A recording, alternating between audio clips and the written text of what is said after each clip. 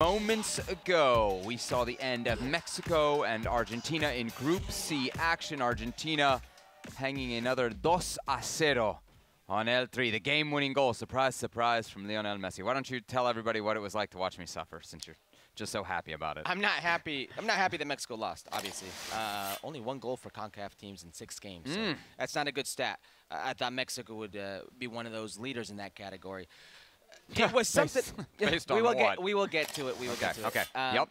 It was something else. It always is something else watching a game with you. I don't think the rest of our colleagues knew what they were in store for. There was a couple pens being thrown. I'm just glad nobody was hurt. Yes. Yeah. No, it was a very tense atmosphere. Just to kind of take you behind the curtain here at the ESPN setup, we have our studio here. Literally, I mean, a cardboard, some type of makeshift wall separates us from ESPN Argentina. On the other side, there's a very different mood on that set. Right below them is ESPN Mexico. They're broadcasting right now Futbol Picante.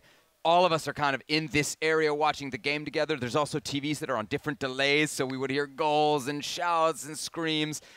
You heard one or two shell of your mother's. That was an indication that something had happened.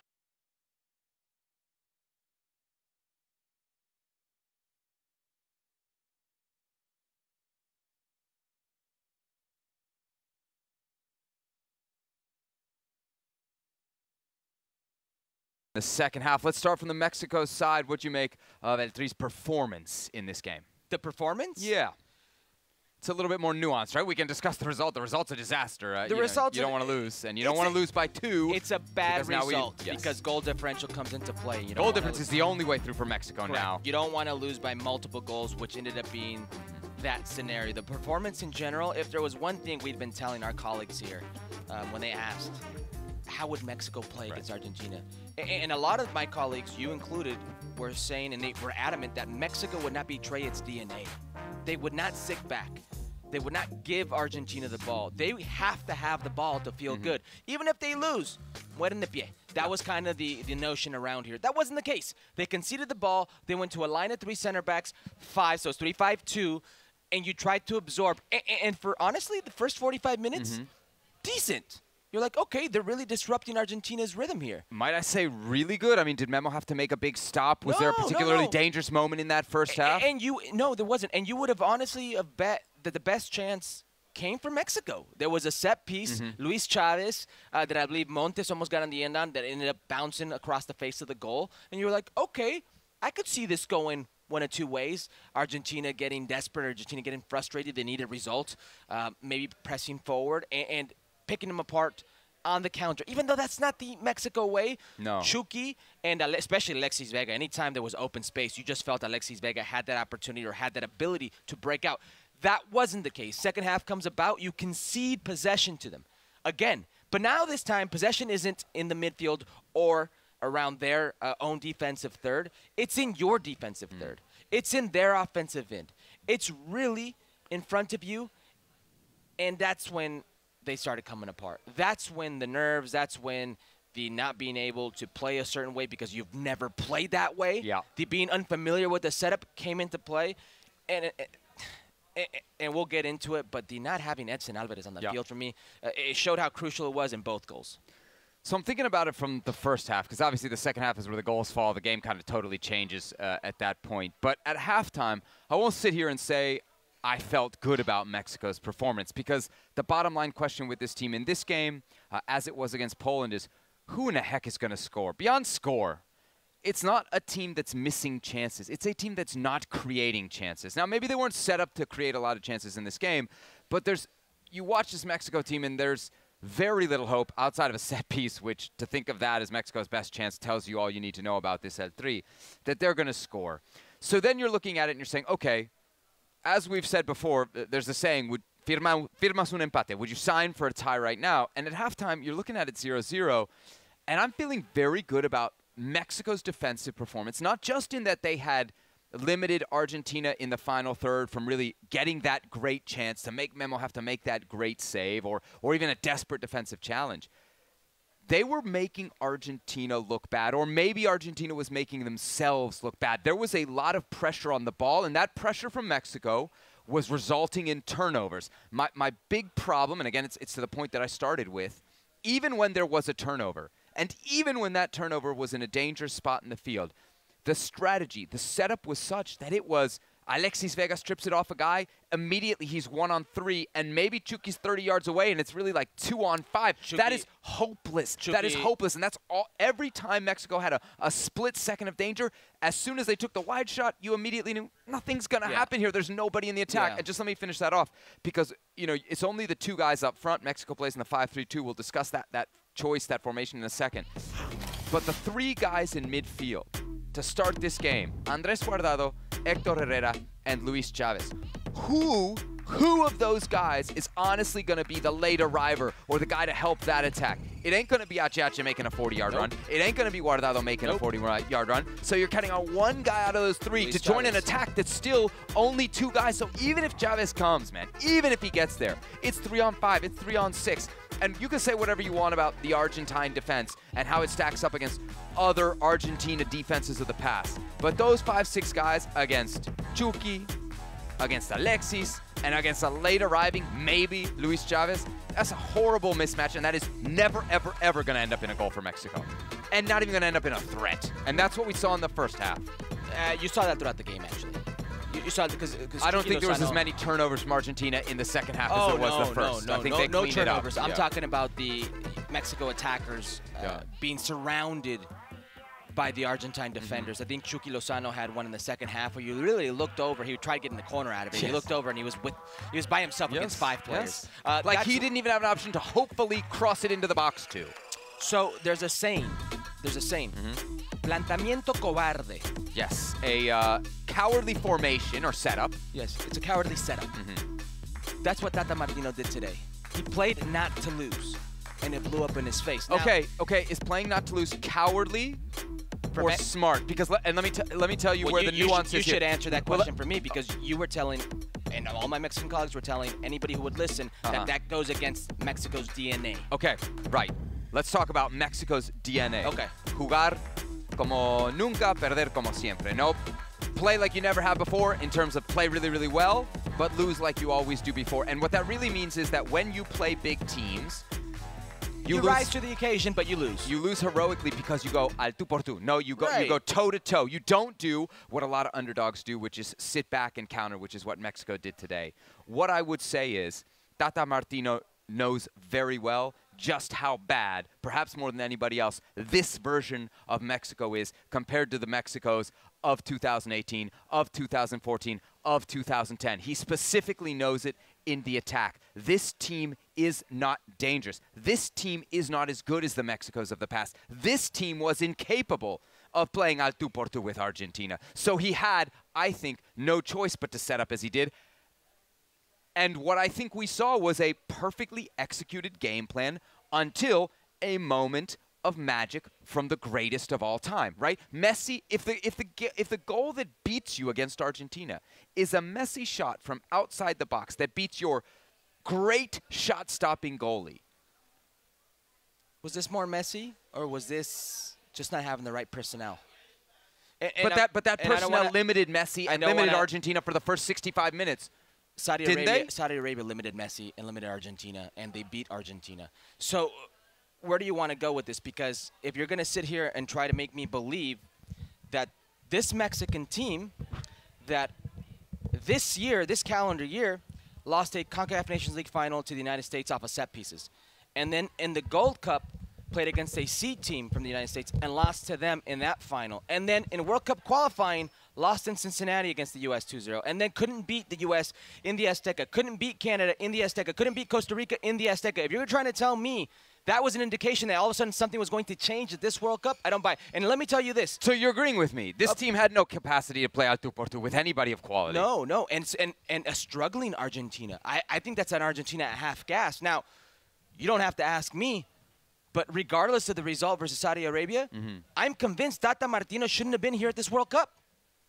They should have made a move when they had a chance. What has he showed you? What has he showed you throughout the last 18 months where you think this team is capable of something in this World Cup? The last time that this team looked good was before the pandemic in 2019. That's the last time that this team really looked good. Yeah, there were a lot of things that were really different in the world. But yes. Raul Jimenez was healthy for one. Exactly, and I think when we talk about this attack and the decisions that were made and the lack of punch that it has, a lot of it comes down to Tata Martino's stubbornness to rely on Raul Jimenez, not necessarily to bring him to this. And not just him. Well, not just to bring him to this tournament, but throughout qualifying, to not try to find another answer. Well, not just him, because in World Cup qualifying, Tecatito Corona was one of the most criticized players throughout all of World Cup qualifying for Mexico, and he stuck with them. Héctor Herrera, Guardado. I see him. I'm sorry. I just see a big difference between Raul and Tecatito. No. But what I'm trying to tell you, I'm trying to go with you. La terquedad de Tata Martino, the stubbornness of Tata Martino, because people could sit here and they say, well, the best players are at this World Cup. But in that time, you could have progressed an Alexis Vega much more. He could have had much more opportunity. A Henry Martin, much more opportunity. There were players who were playing well in their domestic clubs in Liga MX who never got a sniff with Tata Martino. And he would rely on the same players. Jesus Gallardo. Yeah. Jesus Gallardo, who was benched by Aguirre in Monterrey. Was still getting called in. Was still getting called in. At one point, Chaca Rodriguez was still getting called in until Piojo Herrera made it. Well, you're saying one point. We're not talking about that long ago. It's during World Cup qualifiers. So what I'm trying to tell you is Tata Martino's as much to blame for things going on right now then, hey, it's just a talent pool type of thing. It's a talent pool situation. Yes, and I think that the great kind of comparison is the U.S. men's national team.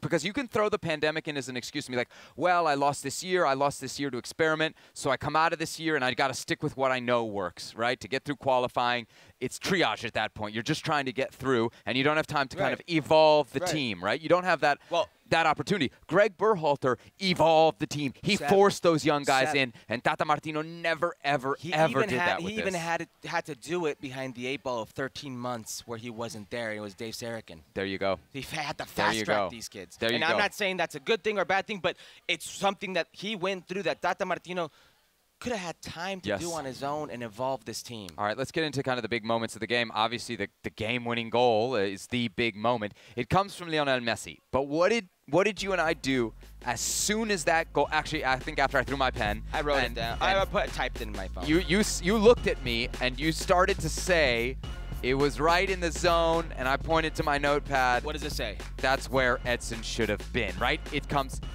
across the top of the area.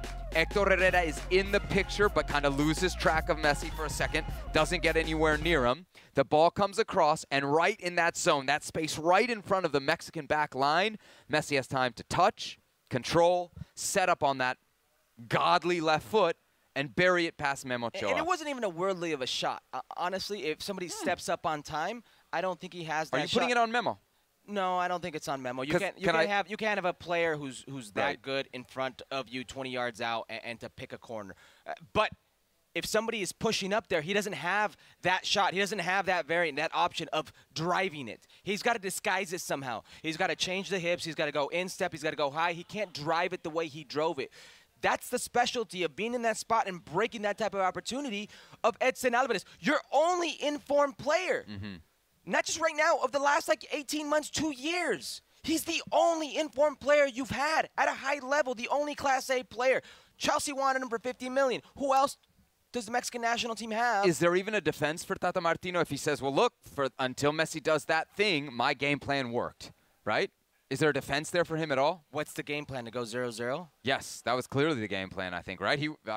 When you start with 5 at the back, and you've never really done that before. It worked for 45 minutes. And the one player we all had questions about his fitness, his ability to physically play with that midfield, his body gave up on him. Andres Guardado coming off in the 41st minute. And then Guti comes on, who you've been yelling at the high heavens to get an opportunity, and he's at fault for the second goal. And look, I'm not going to fault him, really, because it's very difficult to come into a game.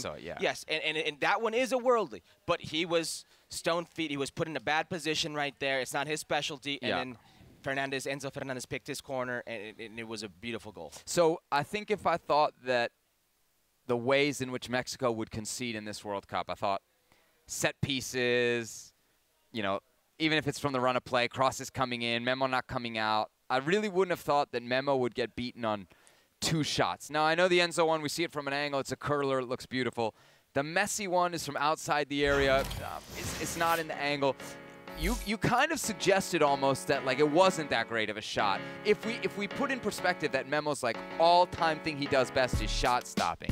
Is any of that on him? Either of those two? The goal goes in between somebody's leg, like literally under the leg. It's very difficult for Memo to react. You know what hard, it is? It's hard and it's slow. And this is where I give Messi credit. Messi's one of the few players in the world that's so smart at disguising his shots, picking his corner, picking exactly where he wants to do, manipulating the football. He knew exactly what he wanted to do and where he wanted to put it because he saw that opening. What I'm trying to tell you is with a player like Edson Alvarez, that opening maybe isn't there. So I hold Memo to a high World Cup standard because we've seen it before. And I think we've seen him make similar saves to that. We've seen it against Brazil. We've seen it against Germany. But if you're going to rely on Memo Ochoa to, after he's already made the big save that you can honestly count on from a goalie in a tournament, save on one of the greatest strikers of all time from the penalty spot, then you really are effectively, it's a hope and a prayer, right? And that's not really, I think, fair to put on Memo. Let's talk about Messi and how they dealt with him, because until that goal, he's quiet. Yeah. Or is that fair? Do you think he was louder than quiet? He had his moments, and that's the thing with Messi. Those moments are all right, something else. but they didn't lead to anything. He attracts so many players. It doesn't look like it leads to something, but it does lead to something. But where? Where were those great chances? Well, he had the one where he spun around Guardado and then ended up making Luis Chavez. That creates a lot, and then it's a chance for Argentina into the final third. But when you're that type of player, it's not like, hey, he beats one player. He attracts 4 players at a time. So is it then on the other guys that didn't take advantage? A little bit, because this is very, honestly, if you look at this Argentina team, this isn't the same Argentina team that we've been sold on. 35 straight wins, I believe. 36, yeah. 36 straight. 36 unbeaten, not straight wins. Yeah. 36 unbeaten. You look at some of these players. You look at some of these players, and you look at like a France, you look at a Brazil, and you look where their players play. Yeah. How many of these players are prime players, huge players in the best teams in the world? Right. And especially in the back, Benfica, Atleti,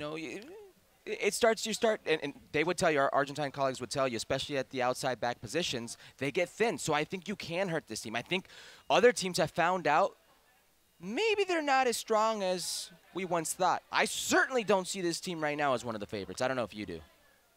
No. Well, thank you very much for watching ESPN on YouTube. For more sports highlights and analysis, be sure to download the ESPN app. And for live streaming, premium content, and let's not forget as well, ESPN FC 7 days a week. Subscribe to ESPN+.